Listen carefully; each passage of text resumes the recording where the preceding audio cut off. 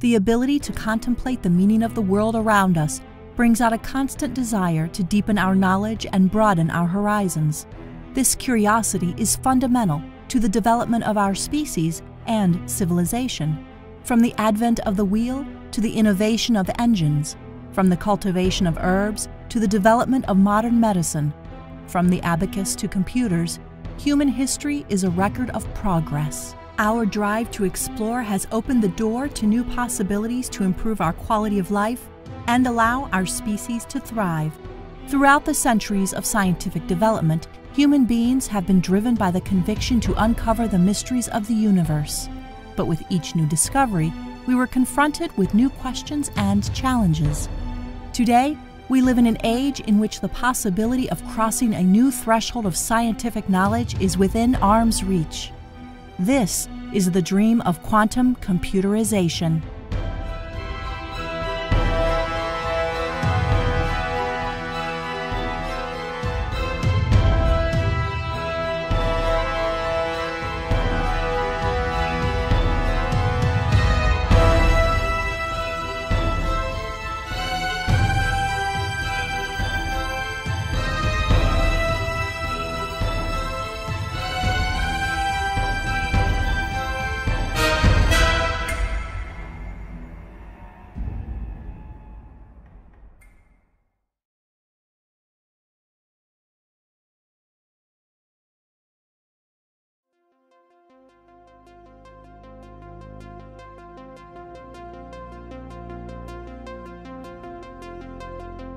In 1980, Russian-German mathematician Yuri Minin was the first to propose the idea of quantum computing.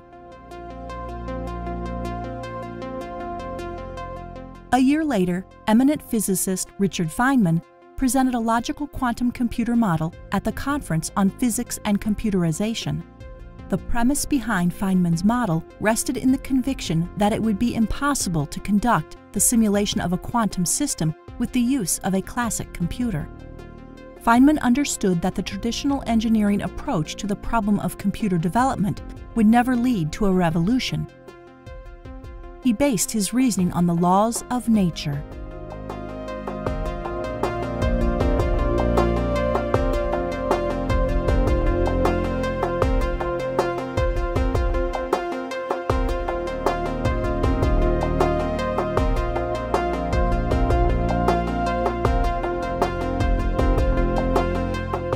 Feynman's lectures from the last years of his scientific activities are considered by many to be a key moment in the development of quantum computer theory.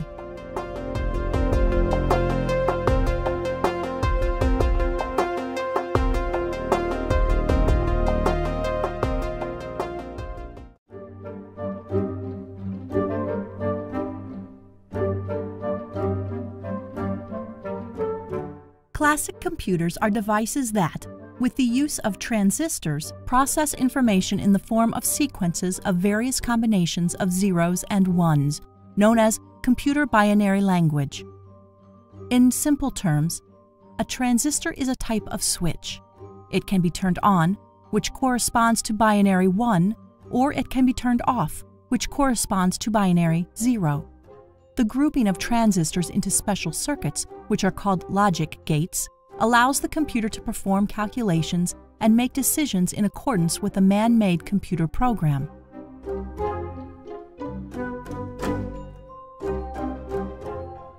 The computer's processing power depends on the number of transistors used.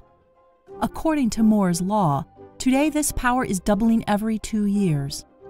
As of 2014, the commercially available processor processing the highest number of transistors is the 15-core Xeon Ivy Bridge EX, with over 4.3 billion transistors. In the case of graphic processors, the world's record belongs to NVIDIA, which offers computer accelerators, in which the number of transistors exceeds 7 billion. Although this type of device is admirable and undoubtedly contributes to the development of science and technology, it does not change the fact that there are still some problems of higher rank, which could not be resolved in optimal time, even by the most advanced classic computers. No conventional solutions or improvements can compare with the endless possibilities offered by the laws of quantum mechanics.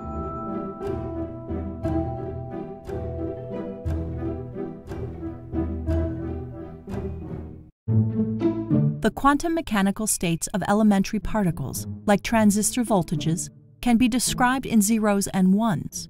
Depending on the method used, we can apply various kinds of particles to the calculations.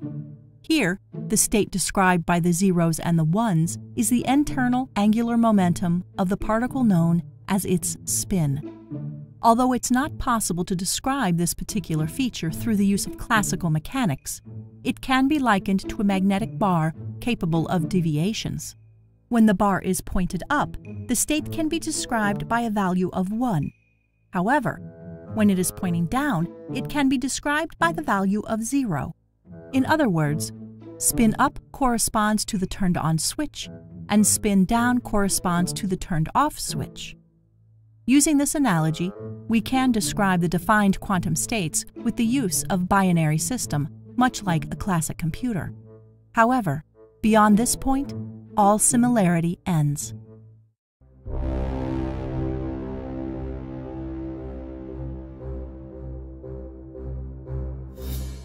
The advantage of quantum computing mainly rests in the quantum mechanical feature, thanks which an elementary particle can be in multiple states simultaneously.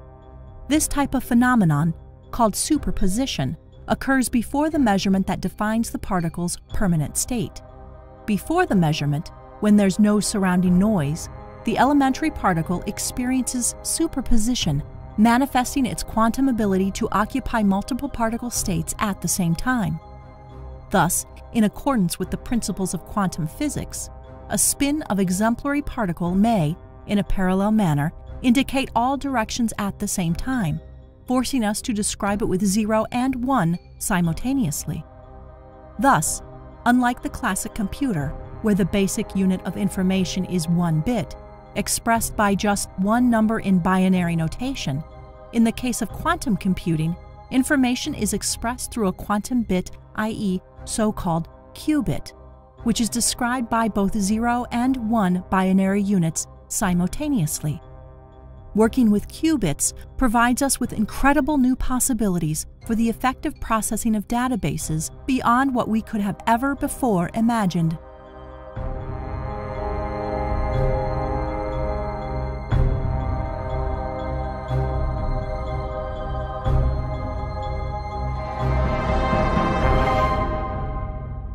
To better illustrate the significant advantage of working with qubits, let's consider the example of all possible combinations of the 2-bit data system. We have 4 possible states: 0, 0, 1, 0, 0, 1, 1, 1. A 2-bit classic computer can at the most simultaneously perform one of these 4 possible functions. In order to check all of them, the computer would have to repeat each operation separately. A 2-qubit quantum computer, due to the phenomenon of superposition, is able to analyze all of these possibilities at the same time in one operation. This is due to the fact that 2 qubits contain information about 4 states, while 2 bits only contain information about 1 state. Thus, a machine with n qubits can be in superposition of the 2 n states at the same time. A 4-qubit computer could analyze 16 parallel states in a single operation. In comparison, a 4-bit classic computer can only analyze 1 state. To achieve the same solution as the quantum computer, the classic computer would have to repeat this operation 16 times. The advantages of quantum computing will continue to increase with the increase in data. It is thus possible that a 500-qubit computer could one day analyze more data than there are atoms in the observable universe.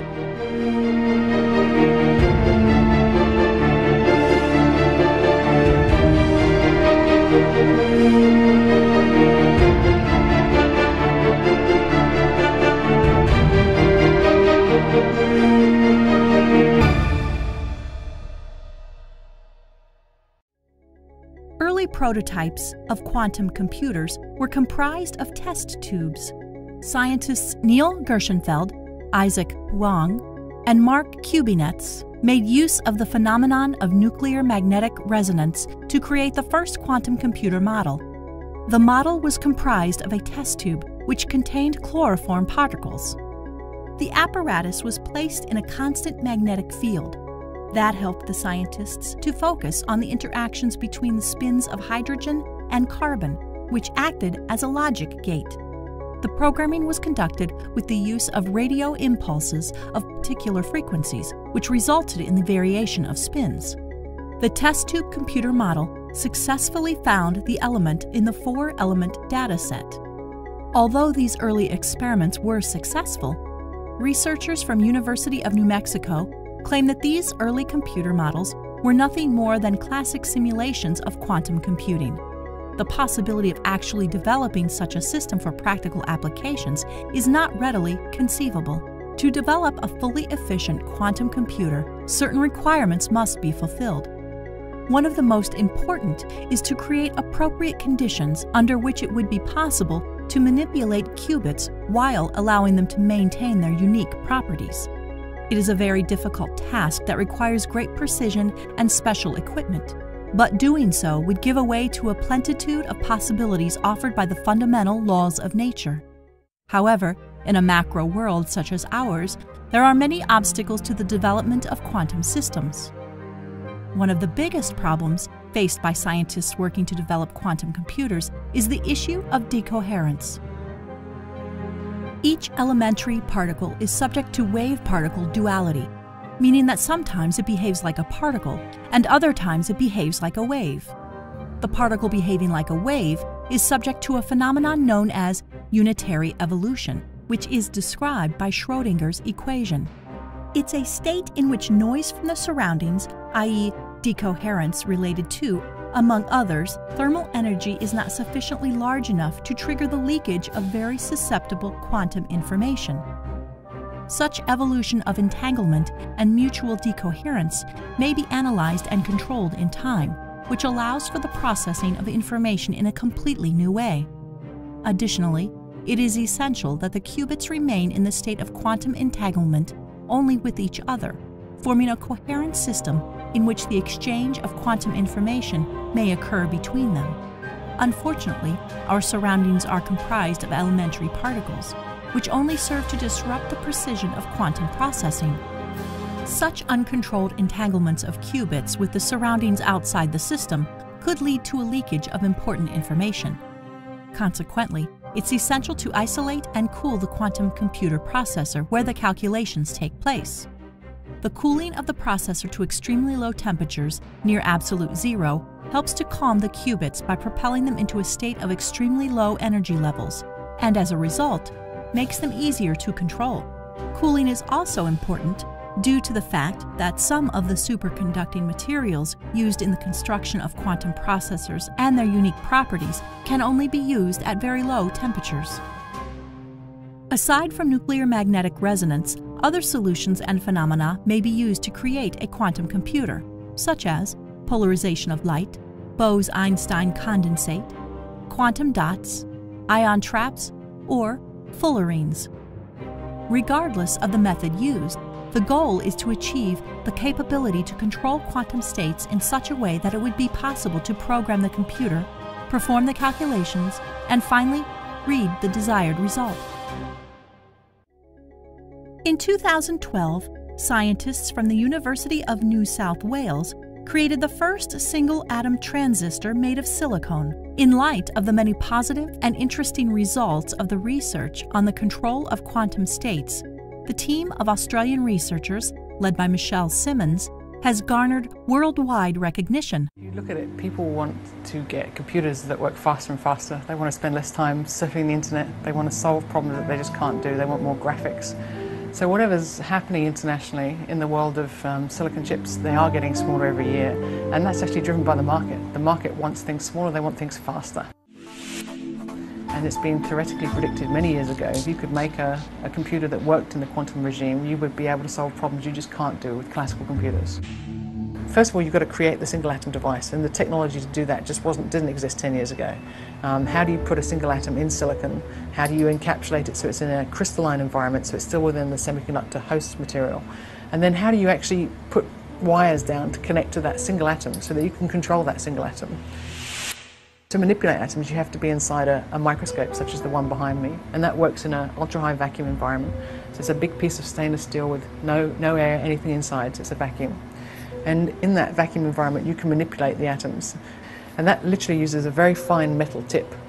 And that metal tip, you actually move it across the surface of a crystal. So you see the atoms on the surface, and you literally move that metal tip across, and as it goes over the atom, it deflects. What you're doing is you're measuring a current and keeping it constant. And as it deflects, you're measuring that small change in current as it goes up in height. And so with such a technique, you've been able to image the atoms on the surface. And then by applying pulse voltages to the tip at certain points, you can actually change the chemistry of the surface. And typically what we do on the silicon surface is we take a silicon surface, nice and clean, and we put down one layer of hydrogen atoms. So it just literally has a silicon-hydrogen bond. And then with the STM technique, we can apply a voltage to the tip just above that silicon-hydrogen bond and literally release one hydrogen atom from the surface, leaving a dangling bond. And that's very reactive.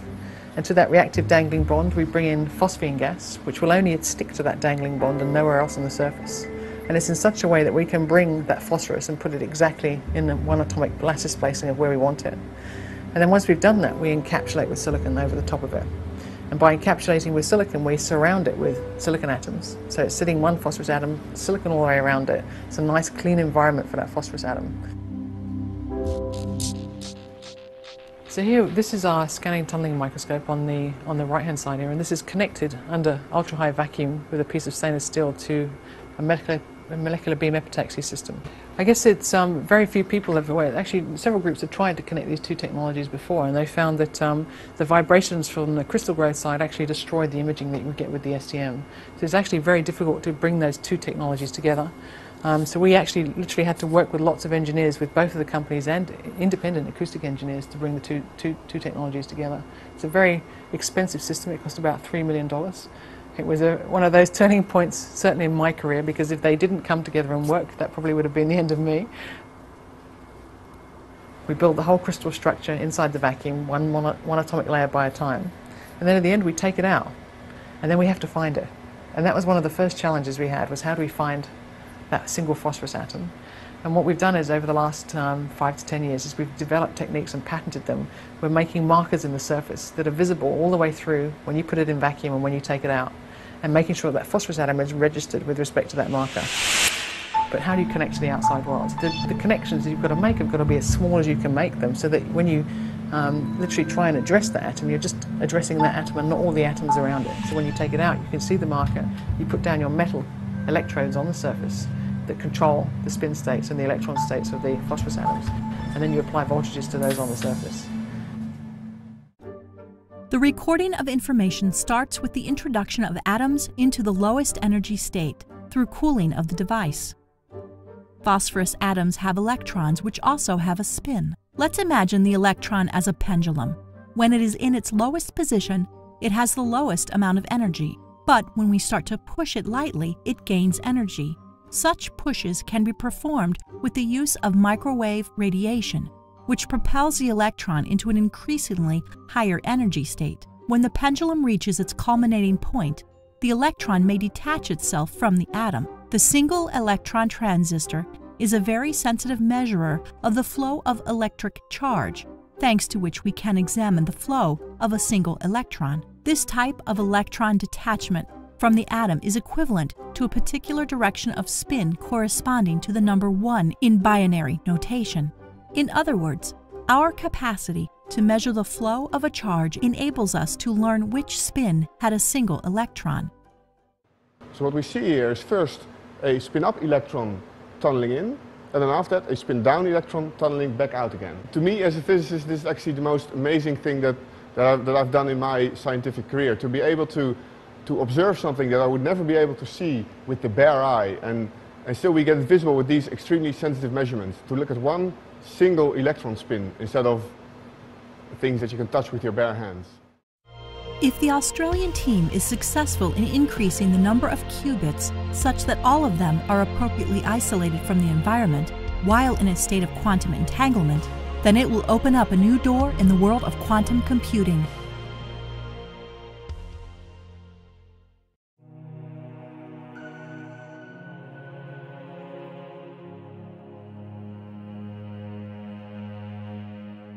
In addition to the universal model based on logic gates, which the Australian scientists have worked on, there are many others. One such model is the adiabatic quantum computer. The adiabatic computer was built by the company D-Wave, which was the first in the world to put such advanced equipment on the commercial market. This company, founded by Vern Brownell and Geordie Rose, began in the Physics and Astronomy Department of the University of British Columbia in Canada, but it later became an independent entity. The idea of building a quantum computer system was born out of the scientists' experiments with superconducting materials. The basic elements of D-Wave's computer processors are called SQUIDs, superconducting quantum interference devices, which are some of the most sensitive devices used to measure the intensity of magnetic field. In simple words, SQUID is a certain kind of superconducting ring divided by what is known as the Josephson junction. The superconducting materials that make up these devices have certain unique properties, thanks to which, at very low temperatures, nearing absolute zero, quantum uniqueness takes precedence over the classic principles of physics that we are accustomed to. For example, in the cooled superconductor, or SQUID, the phenomenon of electrical resistance does not occur at all. And due to a phenomenon known as the Meissner effect, some objects can even levitate. Unlike the single-atom transistor, here, the form of qubit is the direction of movement of many united electrons, which, as a result of the low temperature and superconducting properties, may be considered equivalent to what, in the previous model, was the direction of the spin. In other words, here, zeros and ones describe the direction of flow of electrical current through the superconducting rings. The clockwise flowing current corresponds to 0, while the counterclockwise flowing current corresponds to 1. The entire computerization process in this type of model is based on the probabilistic method of what's known as quantum annealing. Quantum annealing consists of finding the optimal values among all possible solutions. The name of this method is derived from annealing in metallurgy, which is a technique of controlling the temperature of the cooled metal alloy. Slow cooling allows for the formation of ordered crystalline structures. In quantum annealing, the magnetic field is the equivalent of temperature. For instance, to find the lowest valley during a hike in mountainous terrain, we would have to trek across the terrain to finally arrive at the right place. Quantum mechanics reduces this search. Quantum tunneling is a unique phenomenon which allows the particles of the micro-world to cross the walls, contrary to the law of conservation of energy. Thanks to quantum tunneling, the electron searching for the lowest point in the given terrain would not have to cross it up and down, because it would have the ability to penetrate through those intuitive mountains, allowing for much more efficient searches. If the controlled variations in the magnetic field during this walk of electrons are sufficiently slow, then once the magnetic field is turned off, we should be able to arrive at the correct solution, which in this analogy would be the lowest point of the area. D-Wave's first client was an American armaments company called Lockheed Martin, which at the end of 2010 decided to purchase a 128-qubit D-Wave 1 computer for $10 million. In 2013, with the cooperation of Google, NASA, and URSA, D-Wave created a 512-qubit D-Wave 2 computer for an artificial intelligence laboratory. Researchers in this laboratory are using the D-Wave 2 computer to facilitate them in their work on and in areas such as the improvement of voice activation device technology, development of new drugs, climate change modeling, optimization of traffic control, development of robotics, and machine navigation and shape recognition. However, within the scientific community, there is a continuous and lively debate over the question of whether the computers manufactured by this Canadian company can actually be considered as fully quantum. One of the basic allegations posed by the critics is the possible absence of quantum entanglement occurring between the qubits comprising the D-Wave processors. However, according to most recent published scientific studies, the computer definition used by D-Wave is correct. Only time will tell whether this information is definitive. In order to take advantage of all that is offered by the fundamental laws of nature, we need software and algorithms, which are just as necessary as basic construction elements. Creating the algorithms, however, is a very difficult task, as it requires that we take into account the counterintuitive laws of quantum mechanics. Nevertheless, there are many people who have risen to the challenge. Peter Shor and Love Grover are the creators of some of the most well-known quantum algorithms. Most notably, since its creation, Shor's algorithm has generated a great deal of discussion among the scientific community, as it could be used to break the modern encryption keys, such as RSA. If there were a quantum computer capable of efficiently using Shor's algorithm, the use of encryption, to secure bank accounts and other operations, and the accompanying difficulty of mass numerical division would cease to exist. Classic computers don't handle these type of difficulties very well, so we can sleep peacefully without worrying that our bank account will be cleaned out by a quantum hacker. Another significant algorithm is Grover's algorithm, which was devised to sort through information in unordered databases. Imagine searching through a phone book with a random assortment of names. In order to find a given telephone number, you would have to search through each and every listing, which would undoubtedly be cumbersome and time-consuming. However, by applying Grover's algorithm to a quantum computer, you could retrieve the desired name in only a few seconds. It should be noted, however, that a single outcome obtained from such calculations is only a probable solution. The more times the computer performs the calculations, the more likely it is to find the proper solution to the problem. Quantum computers are devices mainly designed to solve complex problems, which require us to deal with very large amounts of data. These types of machines will soon find their practical application in research laboratories instead of computer games. The role of a quantum computer is to provide assistance in capturing what is beyond the boundary imposed by time and energy needs. Perhaps in the not-so-distant future, we will be able to climb up the ladder to a new rung of possibilities, such as the creation of new drugs, breakthroughs in research on climate change, and the development of new technological devices. It is the hope that these new discoveries will provide us with a deeper understanding of the structure of the reality that surrounds us. And all of this thanks to the laws of nature and the desire to explore, which defines humanity.